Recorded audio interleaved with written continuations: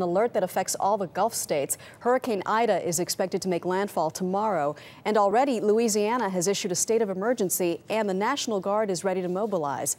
Our own Dave Price is at the National Hurricane Center in Miami to fill us in on this. Is this cause for concern, Dave? Good morning. Well, certainly any hurricane is, and of course a late season hurricane is particularly rare in November, Maggie. Ed Rappaport behind me getting ready to brief stations all across the country. Right now, here's what we know. An intermediate advisory has just come out. 80-mile-per-hour winds for Ida, 16-mile-per-hour forward speed to the north-northwest. That's what you're looking at right now. Hurricane force extend outward 35 miles, and tropical storm force winds extend 200 miles from the center.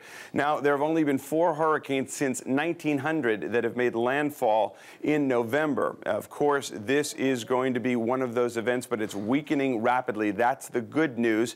And again, keep in mind that even as this storm weakens, people along the Gulf Coast know better than to ignore it.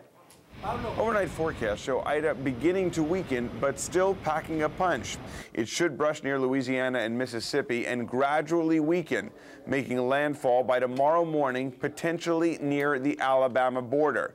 Ida is then expected to continue across North Florida. In the Sunshine State, Escambia County officials tracking Hurricane Ida are encouraging people in low-lying areas to simply get out. Conditions are going to deteriorate, winds are going to increase, the rains are going to begin, and we should really begin to feel tropical storm force winds.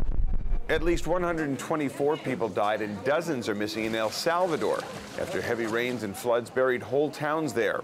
Earlier, those rains were linked to Ida, but now the National Hurricane Center says those rains were part of a separate storm system out of the Pacific.